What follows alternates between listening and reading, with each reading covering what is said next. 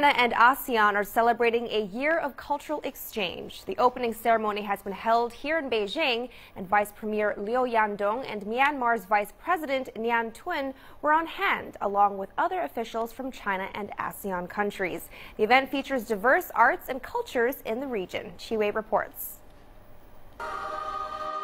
A tribute to the ever-growing ties between China and ASEAN, the Performing Hall of Tsinghua University is the venue for the focus on culture. It is significant for China and ASEAN to start the second decade of the strategic partnership with cultural exchanges. China would like to join closer with ASEAN and keep the cultural exchange invigorated, contributing to the peace and prosperity of Asia. Nyan, the Vice President of Myanmar, attended the opening ceremony and expressed his thanks to China for hosting the event.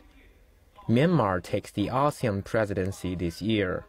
We are pleased to witness the significant progress in ASEAN-China dialogue relations over the last decade.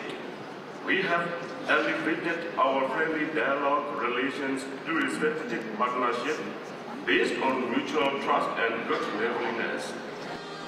The theme of the year-long exchange is Our Culture, Our Future. The opening features 11 singing and dancing performances from all across the region.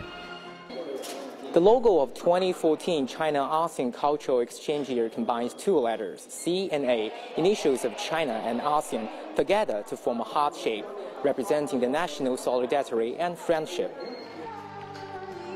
The audience was treated to a joint performance when singers from Brunei, Laos, Singapore, the Philippines, and Vietnam shared the stage to sing hits of the late great Chinese singer Teresa Teng.